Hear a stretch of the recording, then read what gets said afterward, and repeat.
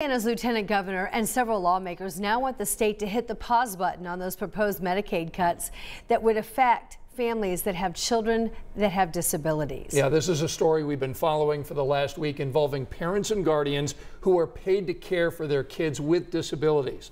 So there was a meeting today and the lieutenant governor told the Family Social Services Administration there are too many unanswered questions when it comes to the impact on these families and where they will be able to go to get help for their loved ones. And when hearing that, several lawmakers agreed. What I just heard is we're working on additional clarifications. I've heard we're trying to get information. I've heard we're going to adjust. I think there's too little information and too little transparency.